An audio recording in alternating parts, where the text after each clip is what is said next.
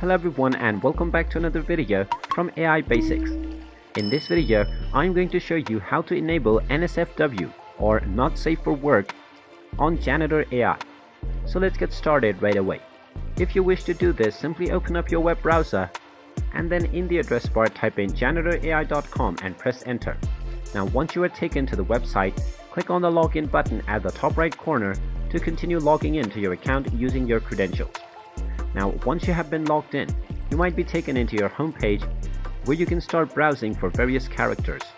Now if you continue to scroll down, you may find that NSFW has already been enabled by default, or if it's not, then underneath the Explore page simply click on Limited Only, or within the Explore section if you find that Limited Only is selected, then you might not find any NSFW contents. So make sure you scroll between Limited Only and All and browse the contents that are available, and you will find that NSFW contents will all be available as well. And there you have it. That is how easy it is to enable NSFW on Janitor AI.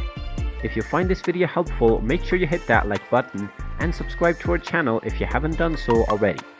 Also ring that notification bell to never miss another update from us.